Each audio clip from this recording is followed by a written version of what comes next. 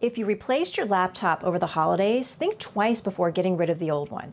There may be old pictures, music, games, and files on it that you may want to save.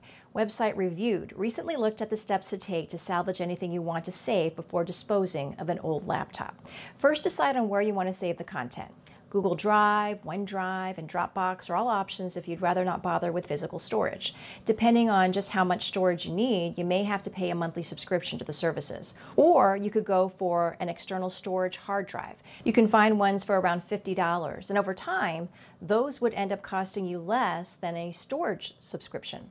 Once you have all those files backed up, you'll want to wipe your computer clean. Find the function on the computer that lets you do a hard reset to get rid of data on the device.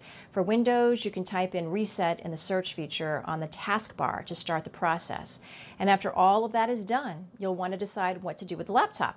You can recycle it through Best Buy or the manufacturer of the device, or think about donating it. There are a number of organizations that supply at-risk students and families with working laptops.